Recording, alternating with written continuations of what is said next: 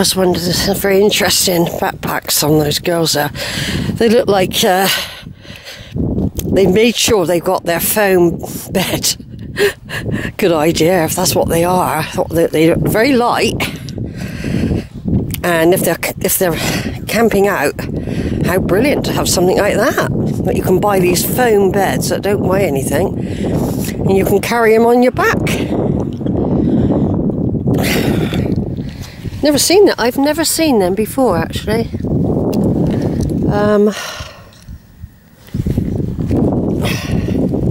Hello, darling. Oh, lovely greeting. Oh. Anyway, what was I saying? It's a beautiful spring day. We've got white flowers, yellow flowers, bluebells, of course. We've got those hot pepper things. I can't remember what you call them. I took pictures of them not long ago. Now they've really sort of come out of themselves a bit now. Where are they? Because I've got no viewfinder on here, you know. There they are.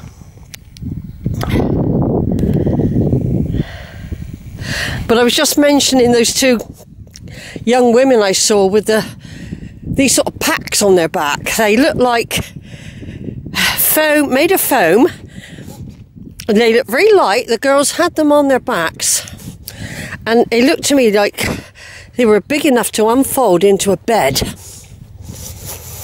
It's the sort of thing you would see probably at the Glastonbury Festival, so that at least you've got, I mean, that's a good idea for me to have something like that. I mean, basically, I can still see them now walking along with them.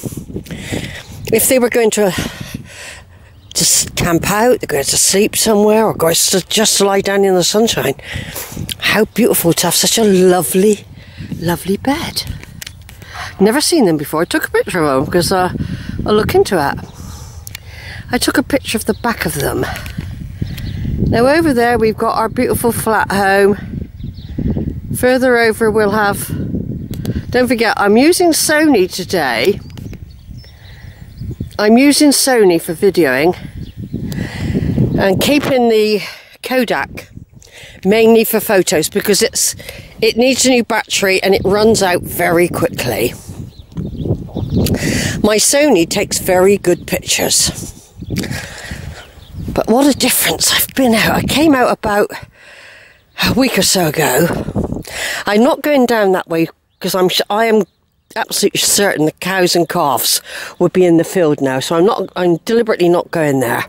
I saw the cows and calves further up the fields when I was here last, but I thought once those calves are a bit bigger and the weather's a bit better, they'll stick them down the field.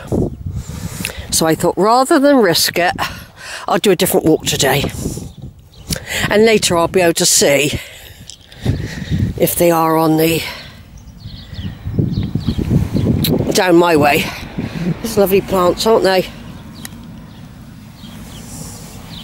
And the bluebells. Look at that little patch of bluebells there, look. Look at that. Just taking, I was going to use the camera to take a picture, you see.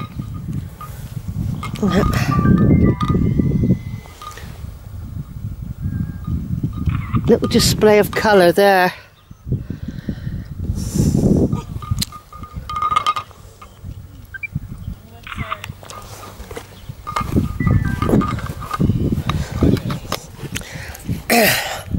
Now those of you who know me and will actually know that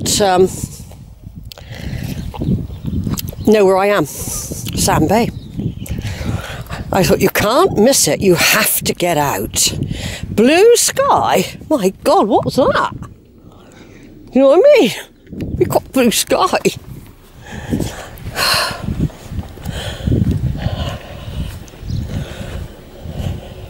Those two girls I was seeing, they've walked quite well. They're walking quite quick. Those foam things on their back must be very light. I'm just doing a little bit of video and it's an introduction today.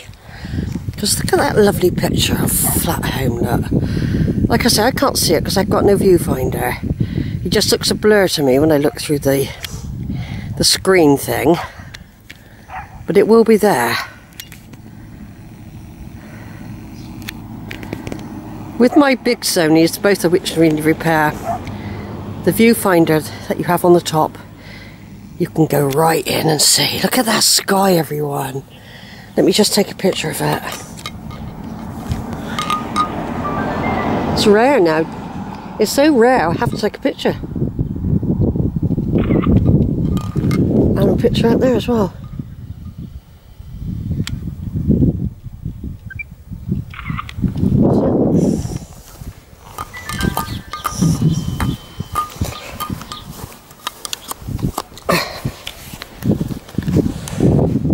You have to take pictures of blue sky these days because we just don't get it.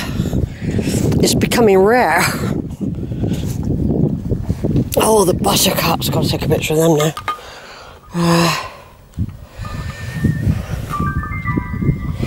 Beautiful buttercups. I'm going to take a picture. That's the good thing about having two cameras. One does a video.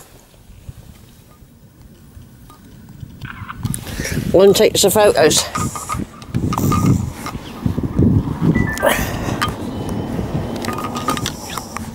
Well, I'm going to turn off the camera now, everyone, for a minute. Over and out.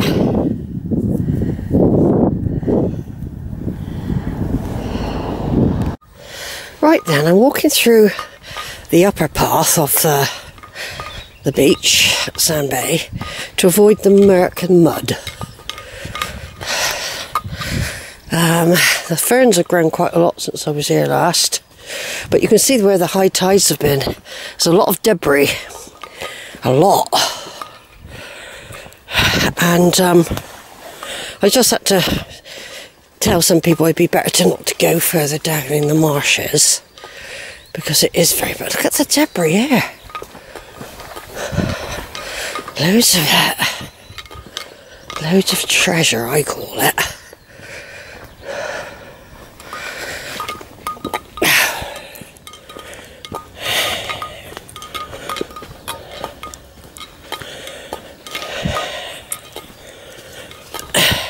This is a path that not many people know. It is slightly concealed in the summer. Only people who know this area know of this path. It's not easily seen. Unless you pick someone out like me going along, then you become aware of it. Of course, I've videoed here many times. Yeah, you get a lot of people who've never been here before. And I tell them stuff and they love it, actually. The stories I tell them and the roots and, you know, and stuff like that and a bit of history. I'll turn this camera off and then something will turn up. See, it's a little path that weaves in and out, and as you can see, it's dry. Now, where people are walking, I don't often tell people about this route either, actually. I'm a bit mean like that. Because it's a little private route that locals know, and you can avoid all the murk. Now, I met a couple then, but they could have missed it. Look at that lovely scene of the steep home and flat home. Beautiful. It's a good day today for cameras. A good day.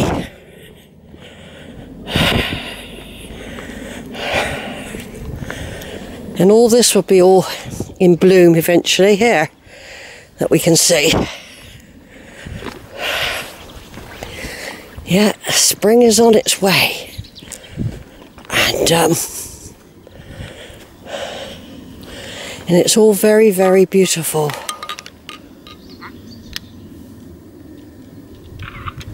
Like I say, not many people know of this particular path. I don't tend to tell too many people. Let you know. It's a secret path.